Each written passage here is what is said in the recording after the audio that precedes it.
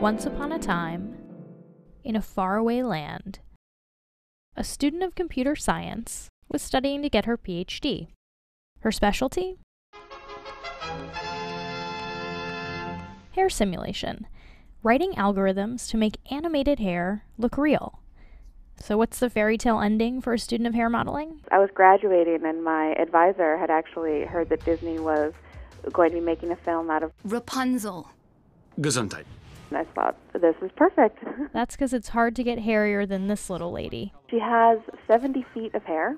That's a lot of hair. And, her hair is on the screen throughout most of the film. Goldie, look at this! As a senior software engineer for Disney Animation Studios, Kelly Ward's job was to work with the art directors to bring those locks to life in the new movie Tangled. Hair simulation is known to be a pretty complex problem in CG animation because in reality the human head has over 100,000 strands of hair.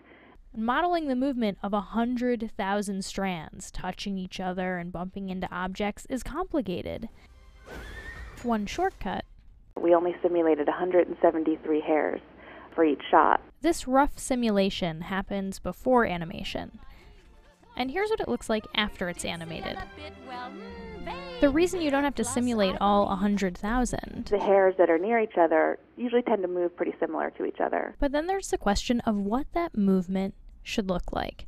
Well, for a single strand, There's a lot of measured formulas for how stretchy a hair can be and what its physical parameters are. there aren't many measurements for a whole head of hair. So Ward and her colleagues did some research. We studied a lot of real hair and, we start to tweak and change the way that we're computing our own hair interactions to try to mimic that. In the simulation, you can basically assign a section of hair certain parameters. We know how much that should weigh, for example. And then physics-wise, the hairs are treated sort of like springs. So we use a lot of those physical formulas that you would see in a mass spring system. Now, of course, there are some complications in making Rapunzel's hair truly realistic. The hair, in reality, would weigh quite a bit, 60 to 80 pounds or something. Look at those twiggy arms. There's no way Rapunzel could lift that.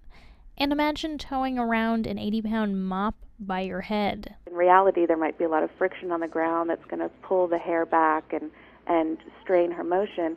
We didn't want that for the film, so we developed different ways to kind of trick physics. Yay! To make sure the hair still looked like it had weight to it, but that it could still glide easily with her while she moved. So there was a lot of art direction to try and make it do what maybe it wouldn't do in the real world, but what we want it to do in our Tangled world. In fairy tales, you can take liberties with hair physics.